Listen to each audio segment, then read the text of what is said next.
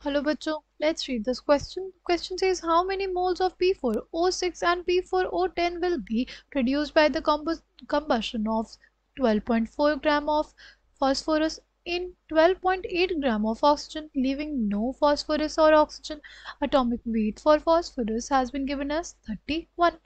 Option A is 0.11 mole and 0.3 mole. Option B is 0.15 mole and 0.25 mole. Option C is 0.05 mole each. And option D is 0.1 mole each. The key concept for this question is हमारे पास अगर देखिए reaction जगह P4 plus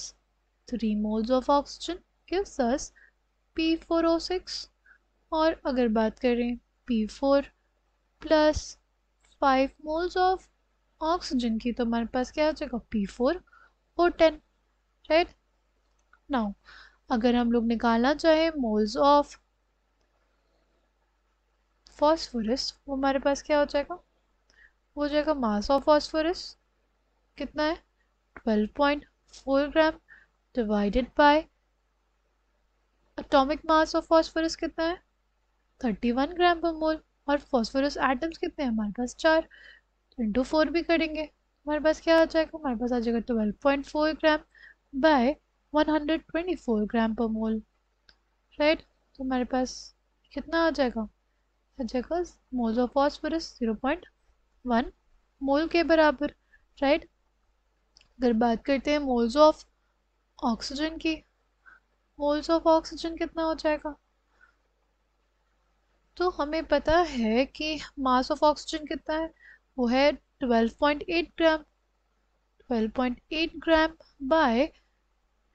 it's molecular mass which is 32 ग्राम पर मोल कितना आ जाएगा ये हमारे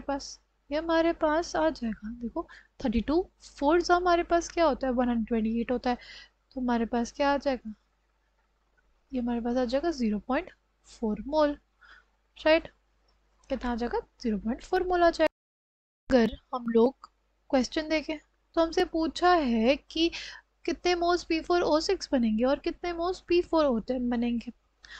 अगर हम लोग मान लें moles of P4 use for formation of P4O6 X है तो हमारे पास moles of P4 use for formation of P4O10 वो हमारे पास क्या हो जाएगा 0.1 माइनस X मोल्स हो जाएंगे राइट तो अगर पहले वाली इक्वेशन देखें अगर X moles of P4 use होंगे तो कितने मोल्स ऑफ ऑक्सीजन यूज होंगे हमारे पास 3x मोल्स ऑफ ऑक्सीजन और अगर हमारे पास 0.1 minus x moles of P4 use होगा तो हमारे पास यूज होंगे 5 into 0.1 minus x moles of oxygen right I hope आपको ये बात समझ में आई होगी ठीक तो अगर हम लोग बात करते हैं कि मोल्स ऑफ ऑक्सीजन टोटल कितना हो जाएगा moles of oxygen used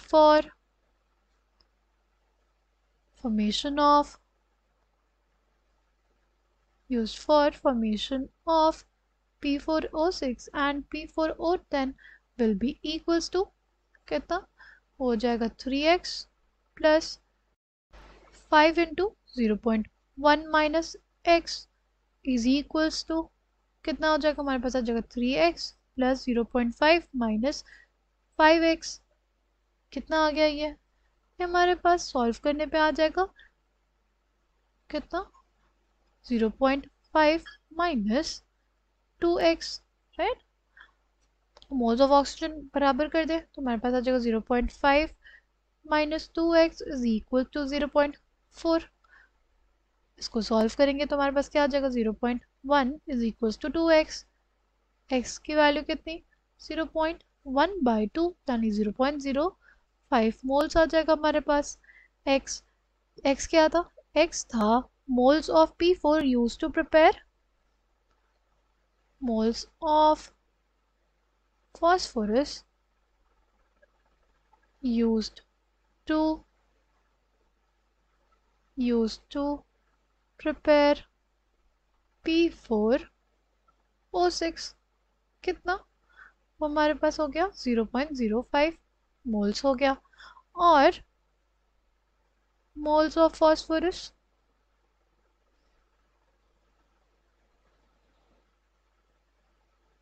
used to prepare P4O10, वो हमारे पास क्या हो जाएगा, वो हो जाएगा 0.1, 0.1 माइनस 0.05, यानी 0.05 मोल्स के बराबर हो गया, राइट। अब देखो हमारे पास इक्वेशन क्या थी, P4 plus 3O2 gives us P4O6, यानी अगर इसका एक मोल था हमारे पास तो इसका एक मोल बन रहा था, अगर इसके 0.05 मोल्स होंगे तो इसके 0.05 मोल्स ही बनेंगे, राइट। और अगर बात करें दूसरी इक्वेशन की तो हमारे पास क्या है, वो है P4 plus 5O2 gives us P4O10, है ना।